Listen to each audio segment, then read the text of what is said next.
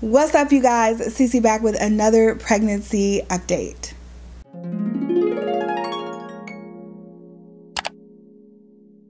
So what's up, everybody? We are officially on baby watch. I am 35 weeks, 5 days. You guys will be getting an update every single Saturday until this baby arrives. So you could have 2 updates, you could have 3, you could have 4. Hell, if he likes to really be stubborn, you could have 5. Every single Saturday, you guys will be getting an update. Saturday is like my week change date, so the day you're watching this, I'll be 36 weeks, and so that'll put me 4 weeks from my due date. Obviously next Saturday, 37 weeks, 38, and so on and so forth. So I hope you guys enjoy these videos so far, and let's jump in. So this is my 35-week pregnancy update. If you guys haven't been following along or any of that, make sure you go back and check out the playlist that'll have all the pregnancy updates in there, and you guys can see how my journey has been so far. Before we start this video, make sure you go ahead and subscribe, and if you know anybody pregnant during this difficult time, share this video with a friend. Hopefully it provides a little light and love to their spaces. I know it's really hard being pregnant right now. Trust me, I'm feeling it just like you guys are. I got really emotional in the last update. That was like 2.5 weeks ago when things were just starting, and now we're kind of right in the thick of it, and it just doesn't seem like it's getting any better. So yeah, just pray for a pregnant mama right now. So FYI, I do have my laptop here because I have my microphone attached to it, so I just wanted to let you guys know. I will show you a baby bump shot, but my microphone is attached to it, and that's the best way I could do it in this space that I'm in. I'm actually sitting in our living room. So yes, I'm 35 weeks, 5 days pregnant right now.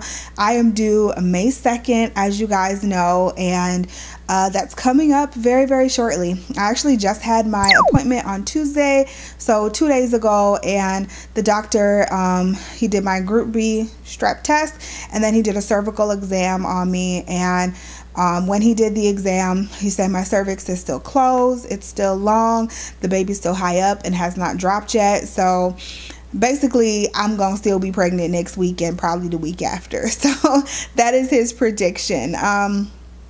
So, I mean, that's a good thing. I'm only 35 weeks, 5 days. The baby still has time to cook, so we want him to cook for as long as he needs to.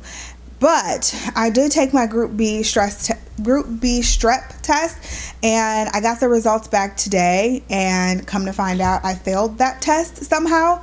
So somehow I did fail that test. I'm like, is it because I'm old now? Like, why am I failing all these tests? I don't know.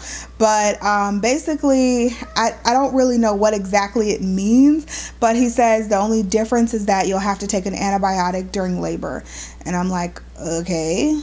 So if that's all I have to do, I don't know. I don't know. But yeah, I did fail that. He like swabs.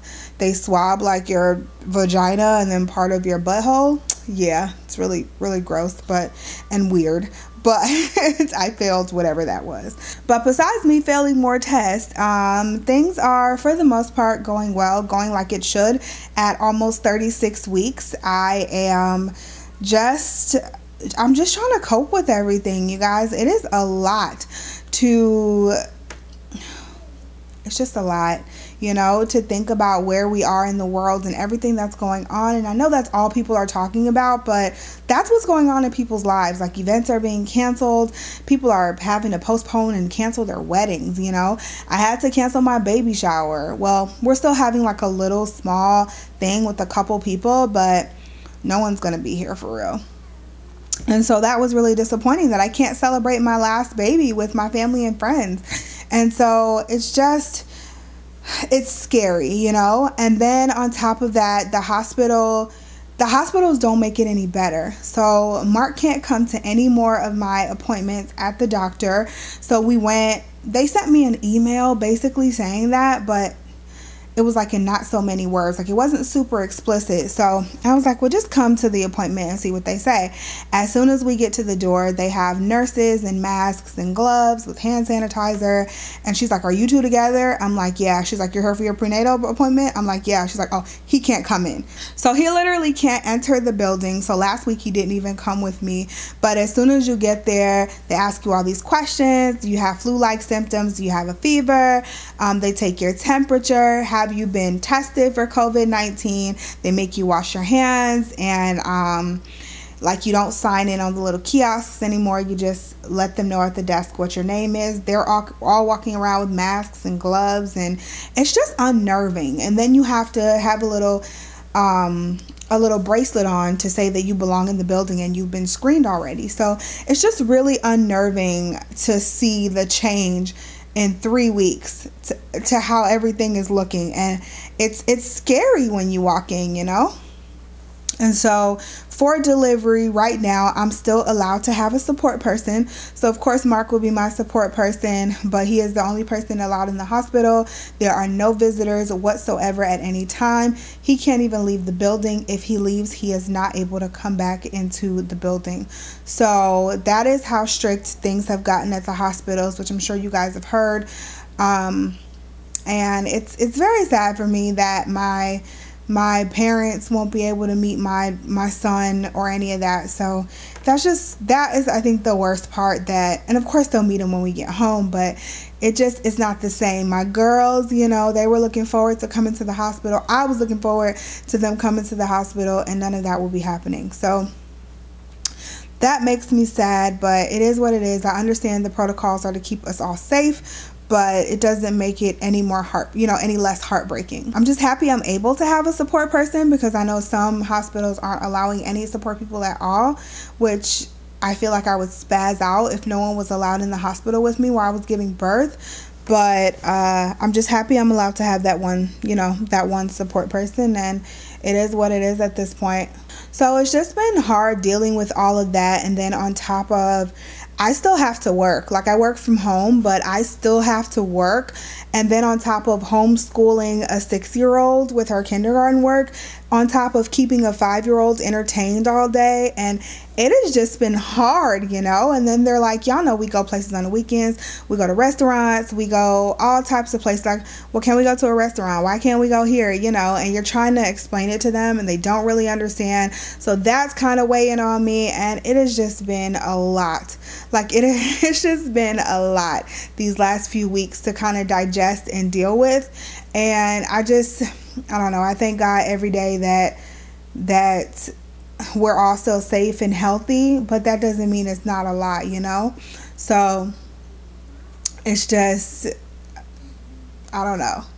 Going through this it's crazy. It's like the Twilight Zone here, you know, which for all of you too, I'm sure.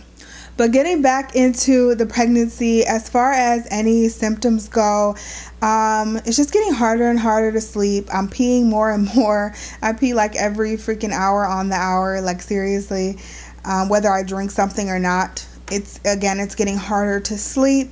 It's just hard for me to get comfortable. I don't know about hard to sleep, but more so just hard to get comfortable. I can't find any comfortable positions at this point. I'm just like, this is the last home stretch. I just need to suck it up for these last few weeks, you know. And we're just getting everything prepared. I've gotten like our room pretty much prepared upstairs for when the baby comes home. I've gotten my hospital bag pretty much prepared. I've gotten areas down here pretty much prepared for the baby. So that's really exciting to see everything come together and go, oh my God, like a baby's really gonna be here in a few weeks. That's been really exciting. And every time I look at those spaces, I'm like, I'm really gonna have a baby. Girl, you really about to do this again. What is wrong with you? But I'm so excited to meet our son.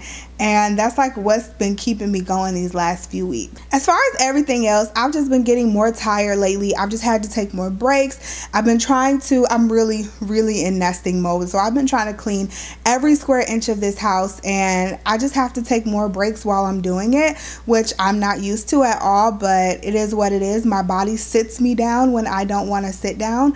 And, it's just like harder to do things long term. So my limit is probably about 15-20 minutes. And then I'm like, okay, I have to sit for just a couple of minutes, and then I can get up and continue. And that just keeps going. I have been getting these cramps in my stomach, and I don't quite know what it is, but they're just like, they feel like menstrual cramps almost. They're not like hugely intense, but they're there. And sometimes I just gotta sit and like like just wait it out and just fight through it. And I don't exactly know what it is. It just started maybe a couple of days ago.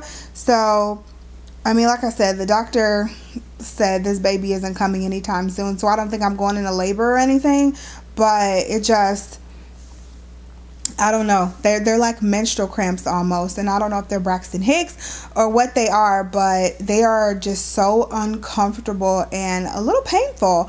And so that has been really irritating, really irritating lately. I still have my left leg cramp. I don't think that's going away, so I definitely still have my left leg cramp, and those are really all of my, I guess, bad symptoms. I haven't had any swelling or anything like that, so that's good. Yeah, my feet have not started to swell yet.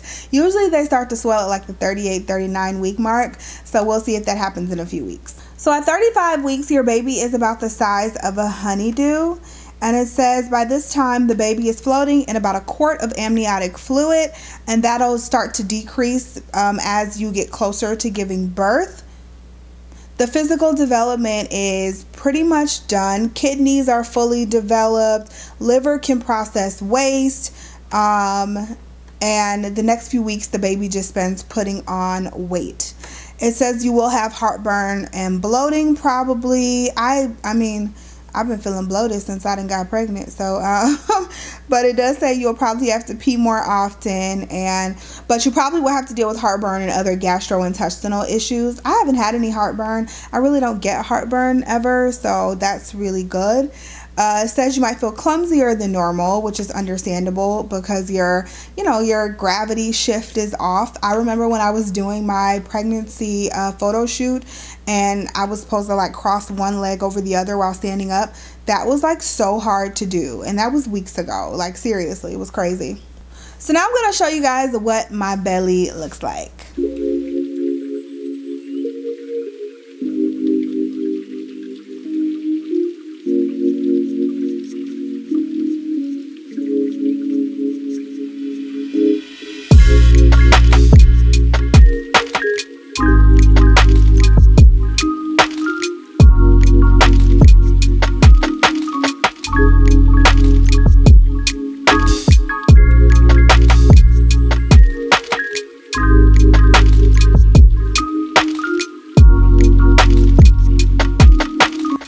So that is it for this video. I hope you guys enjoyed it. It's the first video of our baby watch, which I'm really excited about, so just make sure you stay tuned. I love you guys. Thank you so much for your continued prayers and your continued asking questions. You guys are so invested in this channel and this pregnancy, and it totally shows, and I'm just so grateful to have you guys in our lives. I love you so much. Pray for a pregnant mama today, and I'll talk to you guys in the next one. Bye.